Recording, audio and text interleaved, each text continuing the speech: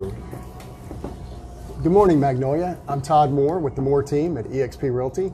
My wife Maria and I are the sponsors for the Park Bench community website in Magnolia, and we're here this morning with Ulises Larramendi, proprietor of Eden Cafe. Ulises, how are you today? I'm doing great. Thank you. Good. Thanks for having me. Absolutely.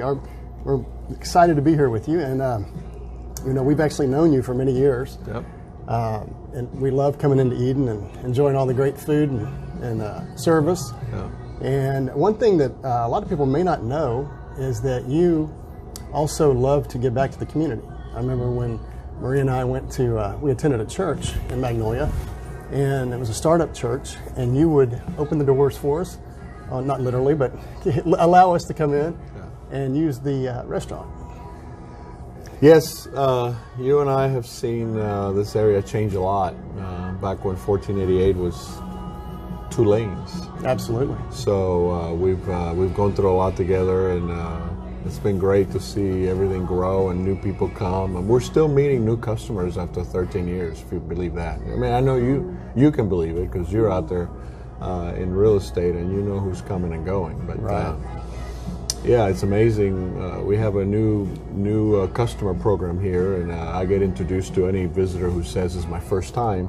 Oh, okay. And I meet so many new people still, and it's been over a decade, so it's exciting. Yeah, wow. The church thing was sort of like Maria and I. My wife's name is Maria, like you. We had a ministry, if you want to call it that, to where we gave the building to startup churches. Right. Help them, not have to have that financial burden at first. Right. And it worked out because we had 4 churches that came through here. Okay. Before we had to change our hours and open up on Sundays. We got away with that for a long time, but eventually you got to do what you got to do. And sure. But for as long as we were closed on Sundays, we gave the building to someone. I just gave the key to a pastor and said, "You're responsible, and there's a higher landlord. Good luck." We remember that. We remember that. Well, another thing a lot of people may not know is that you've got a heart for helping people, and you've volunteered your time and talents as an actor to help our brave servicemen and women and veterans. And can you talk a little bit about that? Yeah, I've always liked to perform. It's another passion of mine besides hospitality and cooking food, but. Some folks in my church started a ministry, and they're doing some Christian films. It's a local ministry, Reflective Life Ministries, and Carla approached me and said, we want you to work with us, and we started doing telling some stories, and one of them ended up being about a veteran coming home from Afghanistan with post-traumatic stress. Right. And they thought I could play the lead.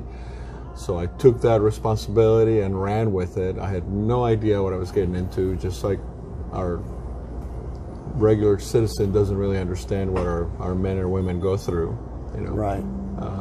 In the military or first responders or firefighters or police officers, and the things they see when they're out there, the trauma they bring home. You just don't ask a paramedic at the end of his day, "How was your day, honey?" Right. Not after everything he's seen. So even though it started as a story about PTSD with a veteran, it kind of morphed into many stories of other people that we learned we're also dealing with it. Gotcha. And so yeah, that was a very rewarding experience, a huge blessing to our family and everybody we touched. I know there's been thousands of people that have seen the film, and a lot of them, their lives have been changed by it. So that's awesome. We feel, that it was a great thing. God took it and ran with it. Right. Yeah, We Are Stronger has done very well beyond our prayers and expectations, for sure. That's awesome. Yeah, it's a tragedy, and it's an epidemic, and we're losing a lot of guys every day to suicide, and that was our little grain of effort to try to impact that 20 plus every day that are taking their lives. I mean, that's horrible. So there's an episode series that has come out of that now, where we're going to tackle different subjects that also have to do with trauma. And the first one is teen suicide. And so that series, we're going to shoot it in June. And you know, so that's also an epidemic in our community with our teenagers, you know, not knowing how to deal with the pressures of growing up. So so yeah, the story continues. Well, good. Well, tell us, how did you get started in the restaurant business? Maria, when I was in high school, a buddy of mine told me to go with him to get a job washing dishes at a Marriott in Sugar Land. Wow. And I was in 10th grade, and I was washing dishes there at Texas Instrument company, Texas Instruments. Okay. They had a cafeteria run by Marriott, right? And I was a dishwasher there for about 4 or 5 months, but I got the bug, and I never looked back. So you worked your way up, literally. Yeah, well, then I got a job after high school at Papacitos back in the days when it was only one. And I learned the business with the Papas family and just kept going from there. And yeah, you're right, I worked every position in the business. And then 14 years ago, I said, I'm done working for other people. I'm just going to do this for myself. And awesome. Went to a bank, got a loan, and here we are. Well, what was it? What inspired you to create the concept that you have for Eden Cafe? Todd, my menu is a reflection of where I've been in my career. So, you know, I don't know much about Asian fusion or other foods. So what you see on the menu is what I've done. It's the things that I know how to do. Now, the inspiration came from family history. You know, watching my mom, my grandmother cook all these spreads of food for tons of people at gatherings and family times. Their passion for just loving through feeding or loving through cooking, you know. I also wanted to get away from the environment of the restaurant world where I was and create my own culture. And that's what I think we've done here after 13 years. I still got employees that started with me day one, right? Wow. Gabby's still with us, you know. Yeah. My first hire. Her employee number is literally 001. So the restaurant was just an idea that we wanted to have our own place that we could, you know, if I wanted to change chicken marsala, I could without having to go through a bunch of culinary channels at corporate, that type of thing. But also to create a concept where we knew families would feel safe and the employees would have a different set of values, core values, and you know, and goals. And we went for it. It wasn't always easy, but I think we've you know, made a name for ourselves out here. Absolutely, absolutely. What type of food do you currently serve, and do you see yourself adding more items to the menu? Yeah, our menu, Maria, as you know, is an international menu, so I have a little bit of everything, you know, pastas, seafood, some Tex-Mex specialties, some Cuban food from my Cuban heritage, steaks, entree salads. It's a mix. I will be adding some new things. I'm going to expand our steak section. There's a menu coming out in a few weeks that has some really, really cool stuff on it. We're keeping all the good heavy hitters. You know, our chicken marsala has been the #1 seller for 12 years. I'm not gonna take that off the menu. No, you better not. But we have we have a lot of things that, like, for example, we put it on the specials board and people come on that one day to taste, for example, crawfish etouffee. And they say things like, you got to have this every day. Or the crab salad, for example. You know, it finally made the menu because it was only on Thursdays at the specials board. And people were like, I can't make it every Thursday, Ulysses, but I love this salad. So now it's on the menu. So that's the kind of things I'm playing with. Ideas that became very popular on the board that are now going to be just a permanent fixture of our menu. And then we look for more other stuff. I mean, the culinary world is endless. Yeah. Well, good. We're looking forward to that. Yeah. So, do you offer any coupons or special discounts on certain days of the week? Todd, we do things with wine. We do Wines Days where I lose my mind twice a week, and I give everybody, you know, the bottles on the wine list are half off. So you can get So great half-price deals. wines, Monday and half Wednesday. price wines Mondays and Wednesdays, wines days we call them, and everybody thinks I've gone insane, but you can get Jordan for under $50 on those days, so. Wow.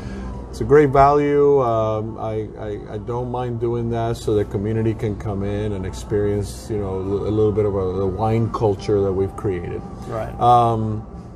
As far as food and things of that nature, I think we're priced so. I've never wanted to price myself into a category that I'm competing with, the fine dining places, and it's just too expensive. Right. To come here only unless it's an occasion. What Maria wanted to be, it was the neighborhood restaurant where people could come 3-4 times a week, and the menu offers for you to come in, have a burger one day, pasta another, Tex-Mex the next, and Cuban the last. So, on that note, we wanted to keep it affordable, fair, but still be nice enough that people would bring their mom here on Mother's Day or their celebration of their graduate, because it's still nice enough to do that, but not at that price point. The high price. So the specials are, we give discounts to senior citizens all year long, military all year long, teachers all year long, not just when school starts. Okay. So those are the types of things that are actually on the menu printed that we offer the community. And then the wine stays. Gotcha. What else would you like everyone to know about Eden Cafe? That we have been a family restaurant catering to families, that we have seen families here when they came with little ones. Mm-hmm. And now you meet your kids here because they drive here while you're waiting on them to get here. Right. That we have seen that part. We have seen other families on their later years, and that's both happy and sad, but that's the cycle of life. And that Eden's going to be here for many more years still, because we're still young and we still got a lot in us. And I have wonderful staff, and I think what really makes my business is the people. The food is great, the food helps, but this is a people business. Right. I don't think people come here just for our chicken marsala. They come here to see Gabby. They come here to see Carlos. They come here to see Sicily. That's what brings them in. It's the people. So we're going to keep that going. I'm always going to nurture that culture that we have about that sets us apart, and that they have a friend here. I'm always here. Well, great. Well, Ulises, we definitely appreciate you taking time this morning to visit with us, and I know you're getting ready to open the restaurant. This is the emptiest the restaurant will ever be after the doors open, right? So, but we thank you very much. Oh, you're very welcome. Thank you, love Todd your and restaurant. Maria, for your friendship and for supporting us, and your kids have grown up with my kids, and it's kind of a neat little community we have here. It is. It is. So, if whether you're a regular of Eden Cafe or even if you've never had a chance to visit, stop in today, have an outstanding meal, and let Ulises and his awesome team take care of you. Thanks a lot. Thank you.